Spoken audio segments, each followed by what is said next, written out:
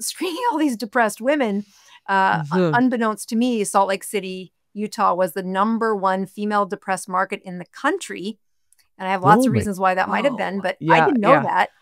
yeah. And I remember coming home, it's probably about 4 or 5 months into practice, and saying to my husband, I just think I want an intubated one again.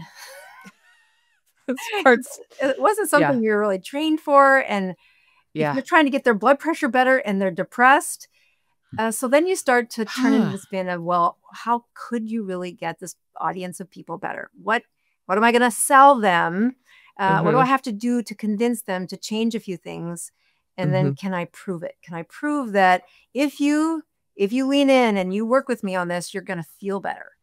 And it mhm, turned out mental health was the fastest thing to improve. They didn't care mm, about their blood pressure. They didn't care about their hemoglobin A1C. They cared yeah, about how they felt. Regular internal medicine really leaning into peak brain performance and what can we do with that.